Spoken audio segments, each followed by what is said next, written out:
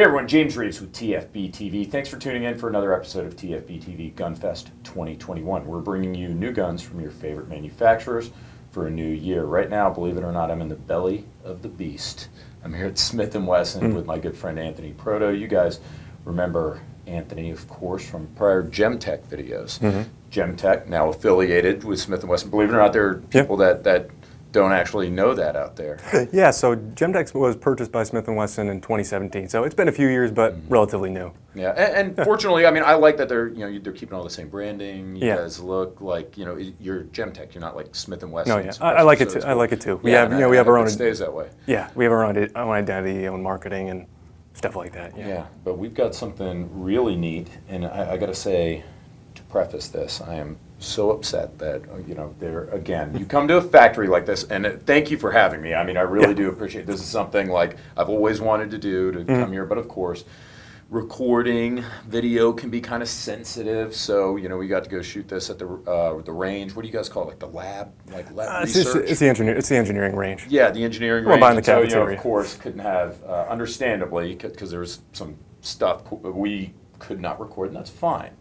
But I did get to shoot this. And I'm going to go ahead and I'm going to shut up now, and I'm going to let you lean into it. All right, Anthony. So this is the Integra-15-22. It's an integrally suppressed upper receiver for your M&P-15-22. When you get it, it's going to be the fully assembled upper, M-lock handguard, bolt carrier group, charging handle, and you're just going to pop it onto your receiver, and you'll be good to go. So what makes this awesome is that James shot it. You really got to shoot it to get the full experience, right? It's wild. I mean, it's just like any rimfire when you have this much can on it. It's just going to be as quiet as possible. Yeah. It's unreal. Yeah, no, it's sweet. You guys are gonna love it. I mean, it's my favorite thing to plink with at the range now. In terms of, how could it not be? Yeah, I mean, seriously, just throw like a yeah. It's like I mean, it was like thumb snaps. And then funny thing, of course, they got like these steel plates back there in the range, and it's like you would hear the gun like.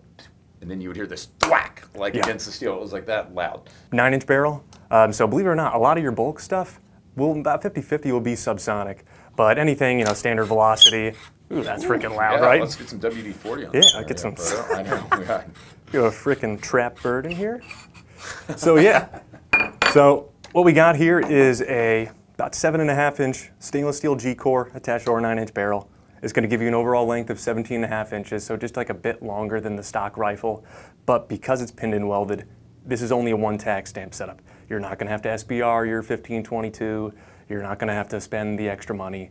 But so just to be clear, if that went over anyone's head, if I put this on my standard M&P-15-22 lower, I can leave the stock on it. I don't need to put a brace on it or whatever. Correct. Or pay for a tax stamp. We're good because we meet the overall length requirement. Absolutely. We're only paying for the tax on the suppressor. Correct. Yeah. So this is just going to be regulated like it was a suppressor. And the best part is because Smith & Wesson, and we are here in Smith & Wesson and make GemTech as well, we're able to offer this for a really crazy value. Yeah. I was actually kind of blown away. Yeah. MSRP is only $616. And that's a complete upper. I mean, of course, less the sights. Yep. As we talked about, people are probably already going to have sights, or they're going to put a red dot on it, so save a few bucks, and then offer it without sights, but otherwise complete.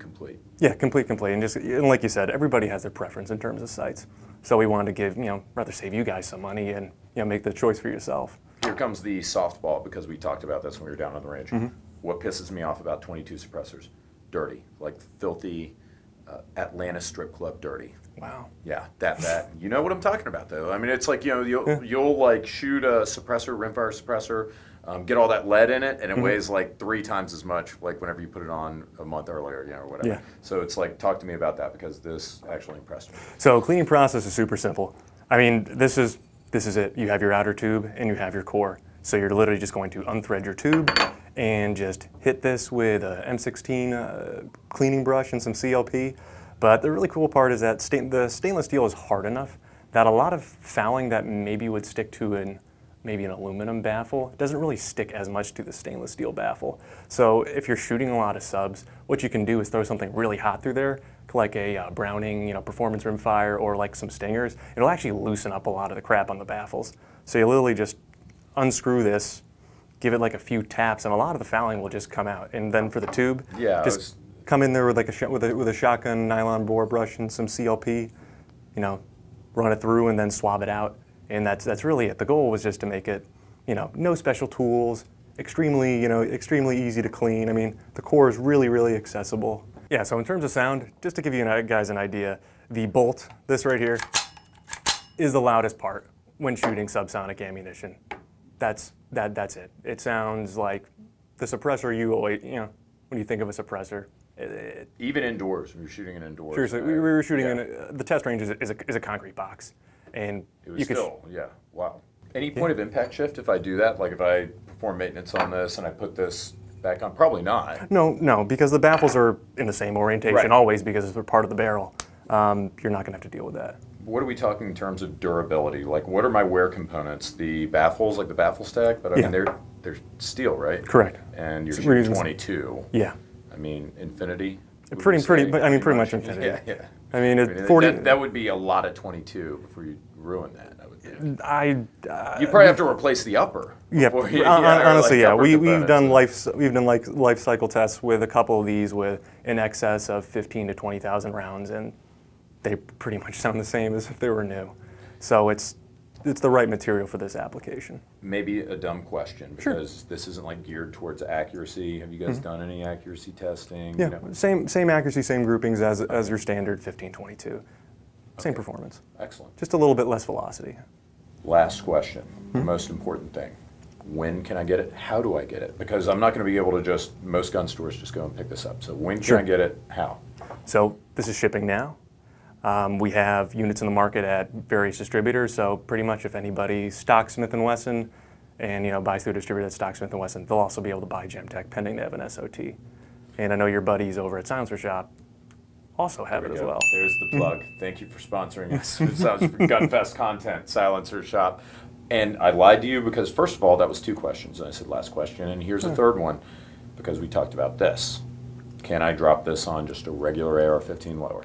You can't. It has to go. I know there's a lot of groans, especially coming from this guy, but there's hundreds of thousands of 15-22s out there on the market, and it pins right on. It doesn't fit a standard mil-spec AR-15 lower, but I'm sure a lot of you guys have this already. Anthony, it's a pleasure as usual to have you on TFBTV. Thanks for inviting me up here for GunFest, guys. Absolutely. So, seriously, I mean, we joke around a lot and everything, but this was something I've always wanted to do ever since I was just a wee boy. Wee lad. Yeah. Thanks again, guys. Stay tuned for more GunFest 2021.